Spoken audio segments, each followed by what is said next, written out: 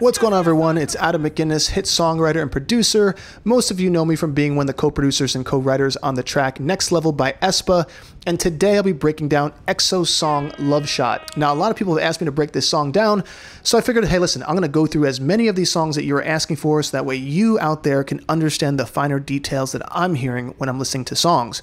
And I'm kind of basically reverse engineering the process as producers and songwriters will be doing when we're making these kinds of tracks. If you like what I'm doing on this channel, if you like seeing these song breakdowns, go ahead and smash that subscribe button, hit that like button, make sure your notifications bells are on, so that way you are notified every time I upload a video. I'm gonna try and do at least 2 videos a week, but like I've said before, as long as you keep giving me all this love and support, I'm gonna keep pouring these videos out here so that way you can learn and you can see what I'm hearing when I'm listening to these songs. That being said, let's get into it today with EXO's song Love Shot.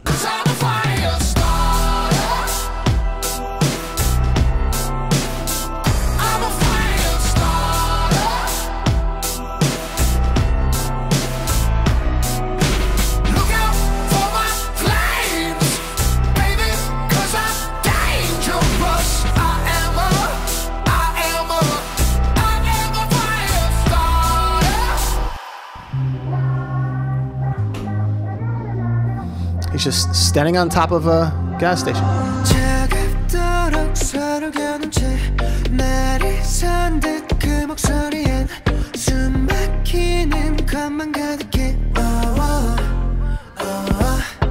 right, cool. So once again, they're grabbing attention within the first 8 seconds, which they've done continually on all the songs that I've referenced so far.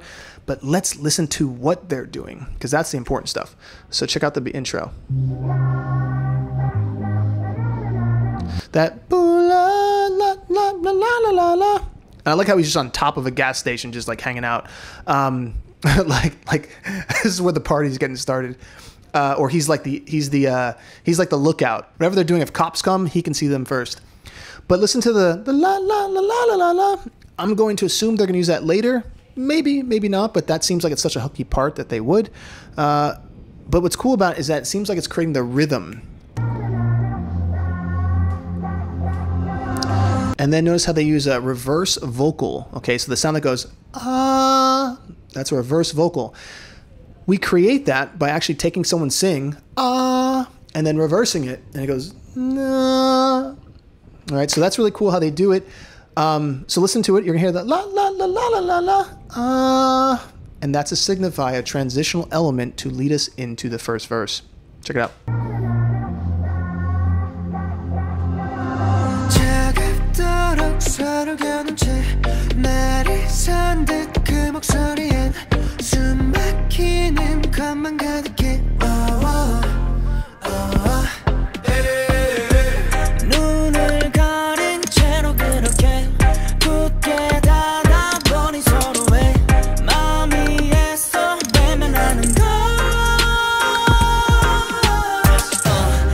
All right, cool.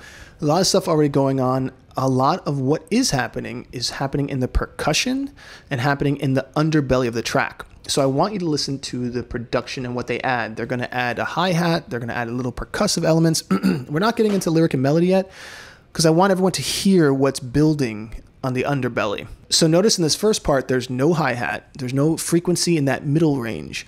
But as they start to build sonic information, sonic tension, you'll start to hear the hi-hats and different frequencies in that middle part start to be introduced. See? Not there. They come in here.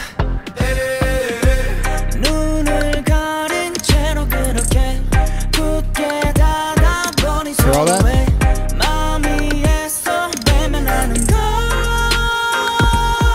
Okay, also really cool, listen to the harmonies that are being placed on these background parts. I'm just gonna point them out so you can see where they're happening, but really interesting stuff they're doing already. So watch. Hear the high one? Oh my God, listen really closely. He's going, listen to this note.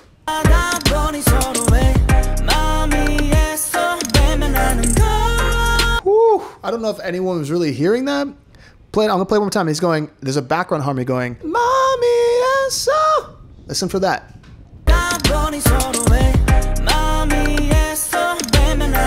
Beautiful.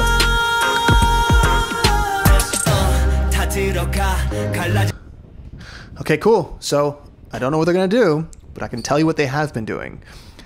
That pre-chorus comes, they do a dropout where all the music starts to be pulled out, so they have a chance to reinvigorate the listener by building tension on the back half of the pre-chorus. So most likely, what they're going to do is drop everything out here, and if you listen carefully, it starts with a boom. There's like a door slam sound, and that's to show everyone, here's the pre-chorus.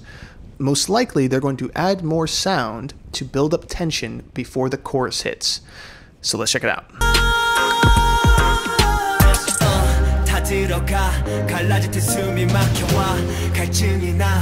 Add music.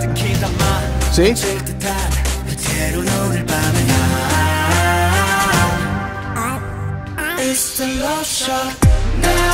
Oh, that's cool.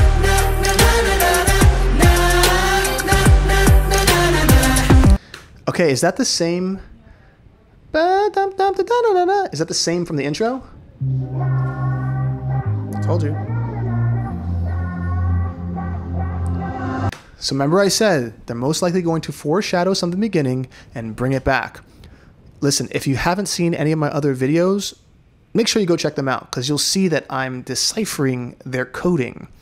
And that's the reason why I enjoy doing these breakdown videos, because I've never heard this music before.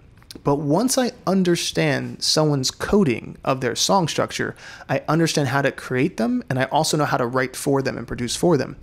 So long story short, let's listen to that chorus. We're also hitting it again before the 1 minute mark, which I always tell you is very important, especially if you're doing songs for radio. So let's see where they got.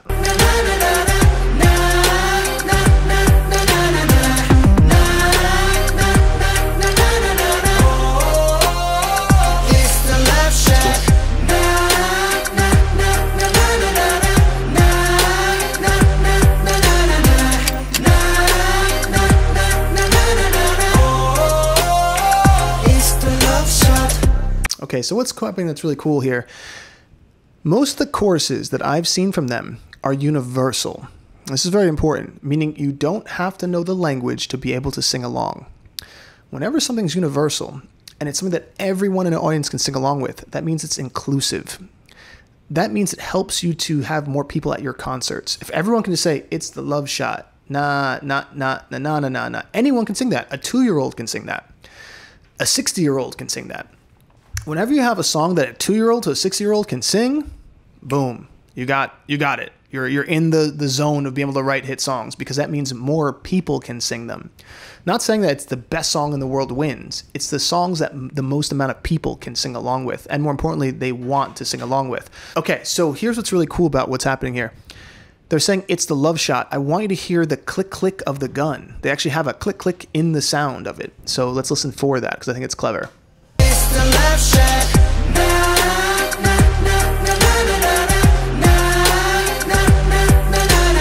Right there.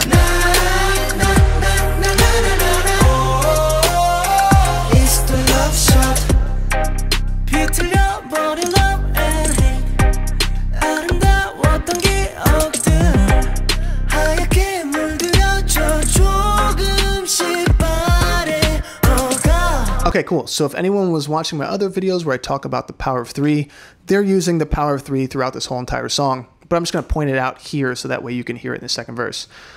So let's just look at their melodic structure.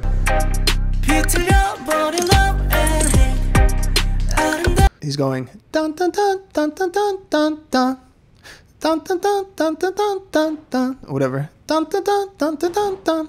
That's 3 melodies in a row that have the same melodic structure, which is a power of 3. It's the easiest way for listeners who don't know a song to be able to hook into the melody and feel like they can sing along with it. Because basically the first time is showing it to you, the second time is reinforcing it, and by the third time, you now can sing it. That's the trick.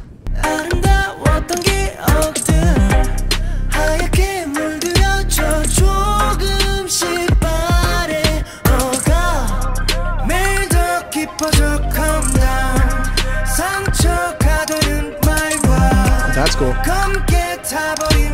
Okay, listen to the arpeggiated, it's like a mallet piano thing where it's like, that's once again to build more tension before we most likely hit this pre-chorus. Listen how it comes in right here. Right here. That's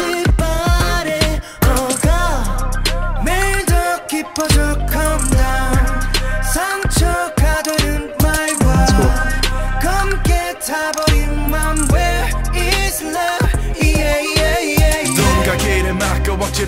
That's interesting. So that's a different kind of pre-chorus, which is definitely interesting.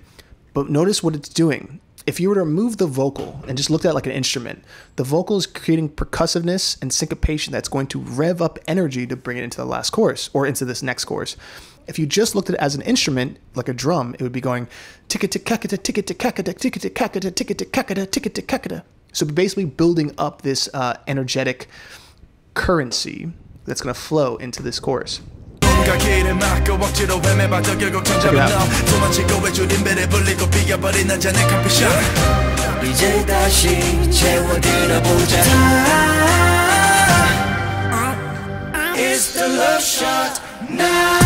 Now listen on this time when they say it's a love shot, listen to the high harmony that's happening that I don't think was in the first chorus, but let me back up. It's the love shot. Yeah, so listen to the first chorus. Notice how there's no high harmony on the words, it's the love shot. It's the love shot. Okay, so on that one, it went the it's the love shot. But on this one, it goes I, and they add the harmony. So let's listen to the second one. It's the love shot.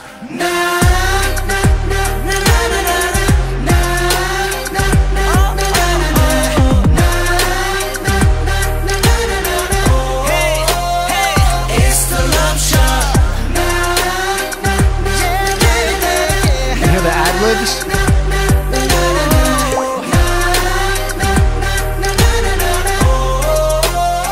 It's the love shot. People come and people go. Oh, that's beautiful.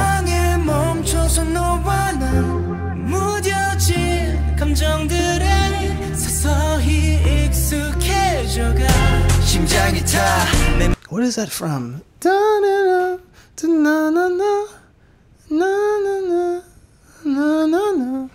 There's something that reminds me of, and I can't remember exactly what it is. But I will say this. Which thing I've noticed, they did in the other songs, is they go to a section in their bridge a lot of times that has a theatrical, classical kind of energy. And that's what I would say is happening here. It's almost like a Coldplay-ish on this part. People come and people go.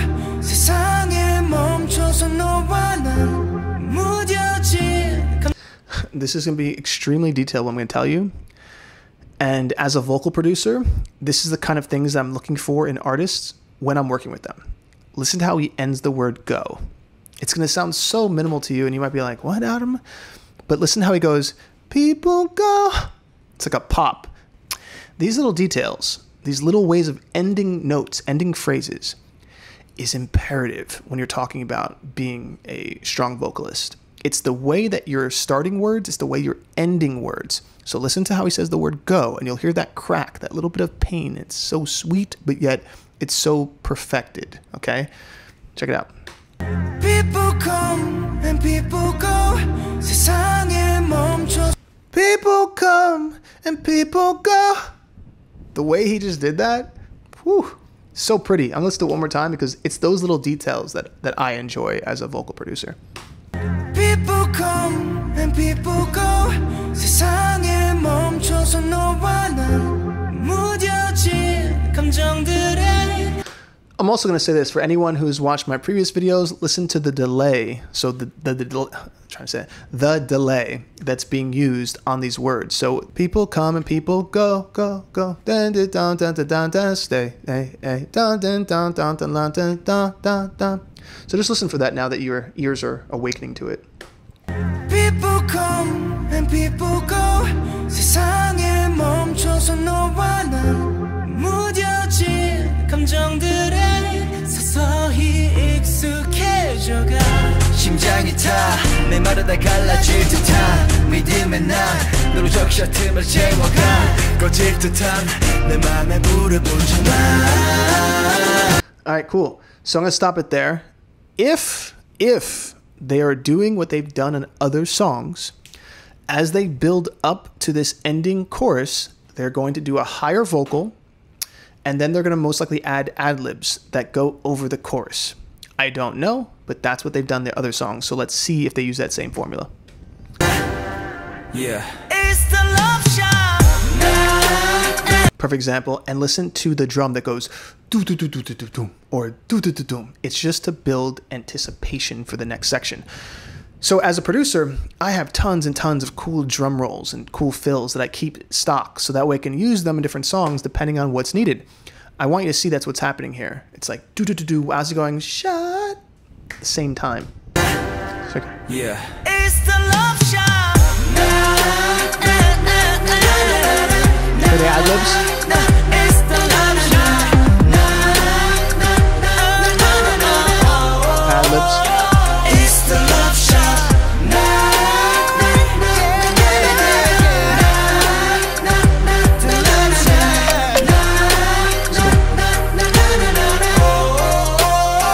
It's the love shot. Cool. All right, once again. Now, this video, I don't know if it's as connected to all of the other storylines. I'm not sure because I really have to dive deep because it's hard to do everything at once, to watch the video, break down all the tracks, listen to the vocals, try to understand the language that I'm not fluent in, and try to connect storylines. Maybe this one is really deep into storylines, but I missed it on first listen and first watching. But it didn't seem as it was as detailed as some of the other EXO songs that seem like they have more of a subliminal message going on that connects them to other either groups or other concepts that are more worldly, more in depth. I don't know. Anyway, that being said, I hope you enjoyed this breakdown, this video breakdown and song analysis. If you like this, make sure you hit that subscribe button. Make sure you hit that notification bell. Make sure you're hitting that like button. Make sure you're supporting this channel if you can. It really helps us to build and do more videos for you. That being said, I hope you have a great day, everyone, and I'll see you soon. Give me some of that.